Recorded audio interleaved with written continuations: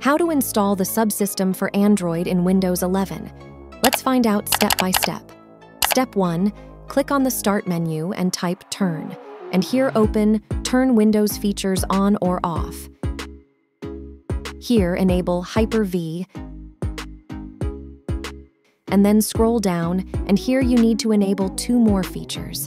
Tick the Virtual Machine Platform and also tick Windows Hypervisor Platform just down below the option. Click on OK and wait a moment here. Now click on Restart Now.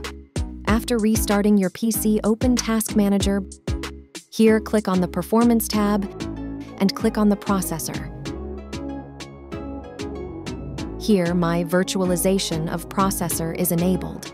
In your case, if it is disabled, you can turn it on from your PC or laptop BIOS. Step 2.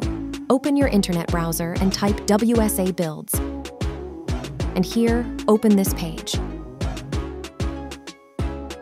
Here, just scroll down and click on Windows 11 x64.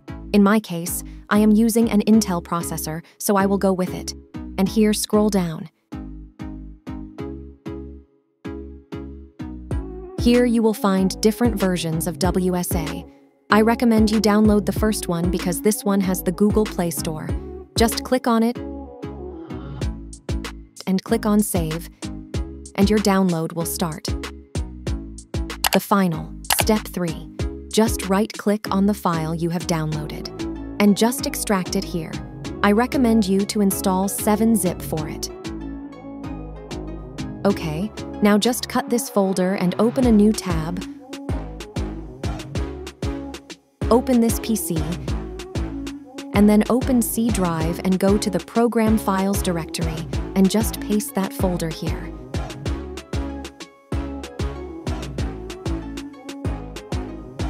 And now open this folder, open it again, and scroll down. Here you will find a batch file named Run. Just right-click on it and click Run as Administrator. And here just chill and relax until your Android subsystem is being installed.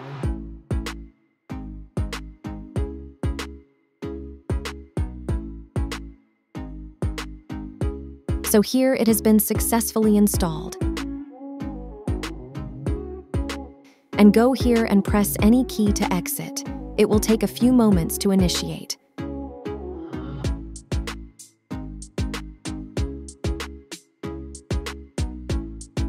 After that, click on the Start menu and search for Play Store.